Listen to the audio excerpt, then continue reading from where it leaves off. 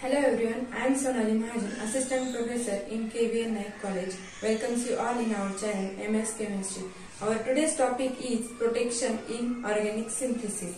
For protection, we must know the term chemoselectivity. The chemoselectivity is the term in which in compound one functional group will be react in presence of other compound. If in compound there is two functional groups are present. For example, OH and NH2. Here in this compound there is two functional groups are present and we add excess of Ac2O in it. Excess of Ac2O in it. Then what will be happen? In this compound OH as well as the NH2, both groups will react and form. OH will form ester as well as NH will react and form amide as the functional group. Amide and ester. But here is no chemoselectivity in observe. So in next example we are going to take same example NH2 and OH, but now we are going to add only one equivalent of Ac2O in it. Only one equivalent of Ac2O. NH2 and OH both are the nucleophile. NH2 is also nucleophile and OH will also nucleophile. But OH is more electronegative than NH2 and NH2 has higher nucleophilicity character. NH2 has higher nucleophilicity character. Okay, that's why preferably if we add one equivalent of Ac2O, then only one group will react and form amide. Which one is going to react? Only amine group is react and OH remains as it is, and amine will convert it into amide group, amide functional group. Here selectively one functional group only react. Selectively only one functional group will react. So we can say here observation of chemoselectivity. Okay. Next to that, protecting groups. Protecting groups, the way to make less reactive functional group to react in presence of more reactive one. Means if in compound there is presence of two functional groups, in this compound there is a presence of two functional group OH as well as NH2, means hydroxyl as well as amine functional group. So I want the product from OH, means I want ester as a product, not a amine. Means our target molecule is what? Now our target molecule is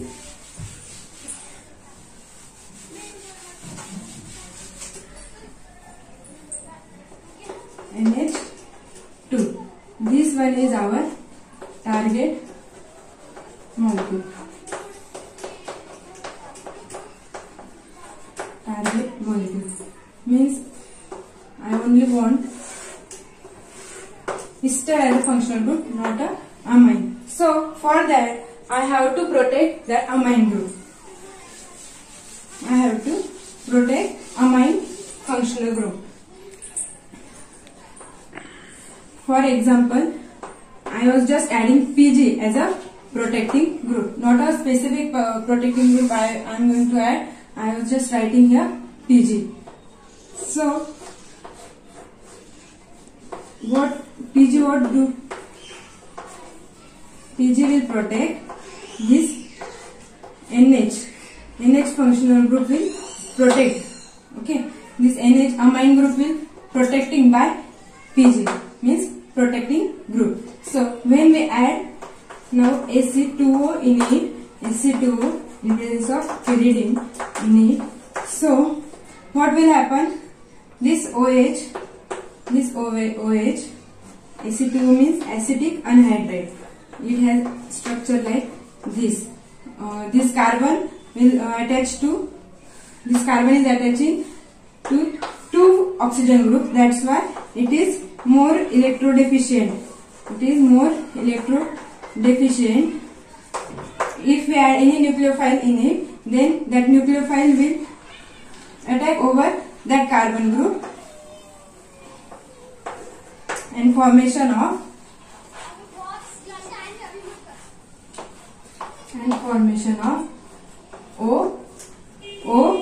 C double bond O and this R group. Okay, and amine group is as it is protected. Okay, this is protected, but we have to deprotect it also. So deprotection is carried out in acidic condition. Deprotection is carried out in acidic condition, and we have the product O, C double bond O, and here NH2. NH2 will deprotect. Okay, so it is our target molecule, right? It is our target molecule. We have ester functional group here.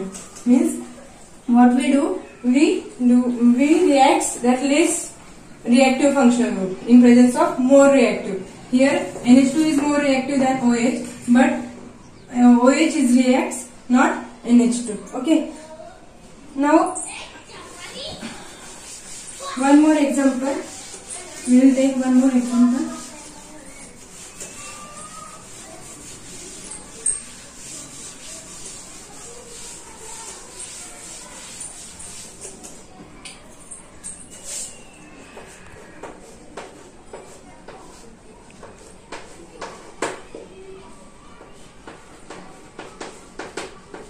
Ethyl acetoacetate. Ethyl acetoacetate. Here two carbonyl groups are present. One is ketone functional group, and another is ester functional group. Okay, ketone and ester.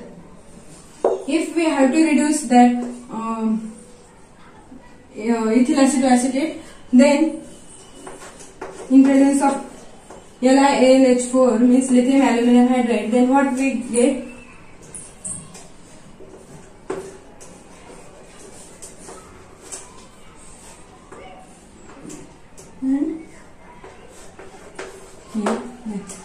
Ester will also reduce and ketone group will also reduce. Primary and secondary alcohol. Okay. But now I want just alcohol, primary alcohol. So I will protect that ketone functional group.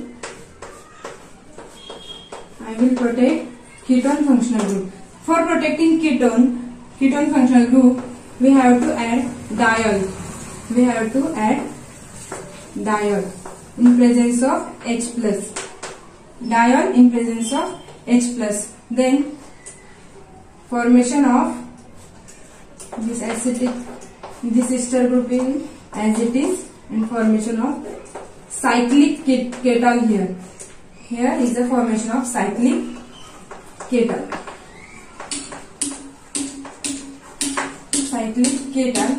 So when we add lithium aluminum hydride over this compound, then what will happen? There is a cyclic ketal group is as it is, and formation of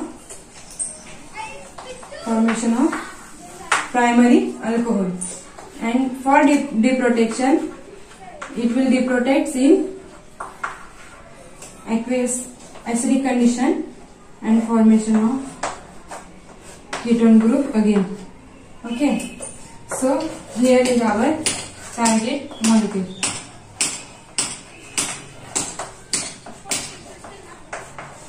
I want just ester group to react, and here only ester group is reacted by protection. Here protection is the first step, and here deprotection. Protection and deprotection. Okay. So which functional groups will protect? The protecting groups employed for some functional groups like diol, amines, ketones and aldehydes, as well as hydroxyl groups. Okay, these all functional groups we will see in our next lectures. Okay, so there is a specification for protection. Specification for protection. What are the specifications then? The group, protecting group which we are going to add, that protecting group introduced under mild condition. That protecting group will introduce under mild condition. That is first specification. Then likewise removal of protecting group under mild condition. And the protecting group will stable in reaction. The protecting group will stable in overall reaction. That protecting group which we use, that group will not affect the reaction rate as well as reagents. Reaction rate as well as reagents. And the protecting groups must give maximum yield. Protecting group must give maximum yield, because further reduction, when we carry out reduction, the yield will get decrease. So there is a requirement of maximum yield. And deprotection also means deprotection under mild condition.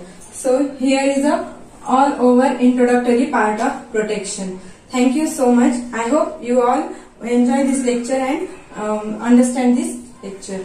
Thank you so much.